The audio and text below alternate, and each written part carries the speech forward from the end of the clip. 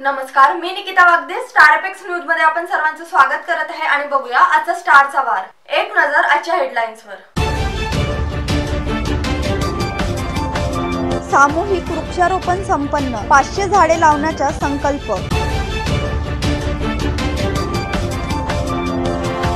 सिल्लेवाडा ग्रामपंचायतच्या उपसरपंचावर खुनी हल्ला.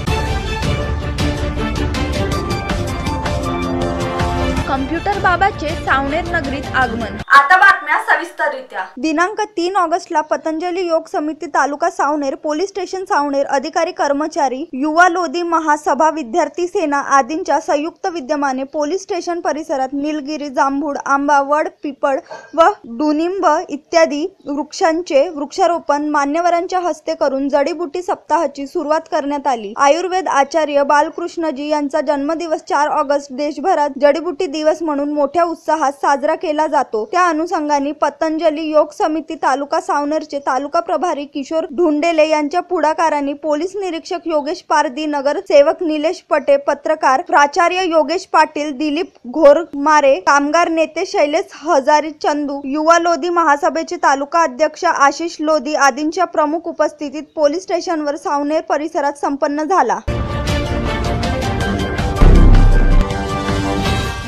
स्थानिक पोलीस स्टेशन हद्दीत असलेल्या सिल्लेवाडा ग्रामपंचायतच्या उपसरपंचाच्या मानेवर ब्लेडने वार करून त्यांच्यावर खुनी हल्ला केल्याची घटना सोमवारी सकाळच्या सुमारात उपसरपंचाच्या शेतात उघडीस आली. त्यामुळे राजकीय वर्तुळात एकच खळबळ उडाली असून परिसरात विविध चर्चेला ऊत आला आहे. गंभीर जखमी उपसरपंचाचे नाव मधुकर शंकरराव दुगाने, वय 48, राहणार सिल्लेवाडा असे आहे. मधुकर दुगाने हे सिल्लेवाडा ग्रामपंचायतचे माजी सरपंच व वर्तमान उपसरपंच म्हणून कार्यरत आहेत. सिल्लेवाडा ग्रामपंचायतच्या राजकारणात त्यांचे मोठे योगदान आहे. त्यामुळे त्यांच्यावर कोणीतरी राजकीय शत्रू असावा आणि त्यांनी सूड भावनेच्या दृष्टिकोनातून खुनी हल्ला केला का की दुगाने यांनी आत्महत्या करण्याचा प्रयत्न केला का दिशेने पोलीस तपास करीत असल्याची माहिती पोलीस सूत्रांनी दिली आहे. दुगाने यांची प्रकृती ठीक असल्याची माहिती मिळाली असून ते शुद्धीवरच आल्यावर खरी माहिती कळेल.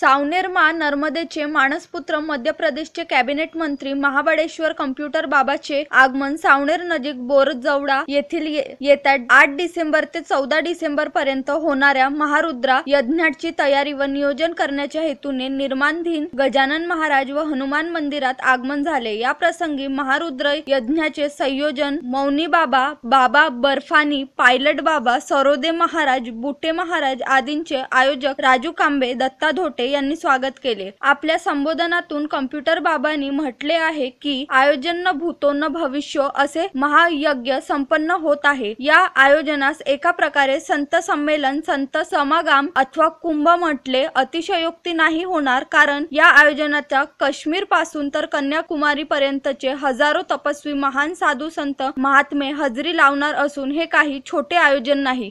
देखिए, सबसे पहले तो हमारे मुनि महाराज हैं और हमारे मित्रमयी हैं, मैं इनके दर्शन के लिए आया हूँ.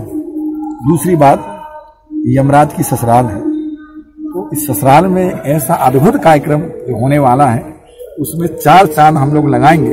यमराज भी ऊपर से देखेगा कि इस एरिया में झुकेंगे नहीं, हम दोबारा ससुराल नहीं आएंगे, ये जरूर करेगा वो. और यहाँ से ना कोई जाएगा, आएगा जरूर पर जाएगा नहीं यहाँ से. यमराज ये जरूर सोचेगा कि यहाँ इतना बेहद और बेहद खुशी है. दूसरा पॉइंट ये सर कि आयोजन जितना बड़ा, इसके बारे में हम अभी जानकारी देंगे, पर महाराज श्री हमारे जो हैं इनका ये बड़े ही आयोजन करते हैं, छोटे आयोजन नहीं करते हैं. और इसमें हम लोग सब मिल करके सारे संत समाज पूरे भारत से आएंगे और उसमें 4 चांद लगाएंगे कम्प्युटर. अधिक बातम्यांसाठी बघत रहा स्टार एपेक्स न्यूज, स्टारचा वार.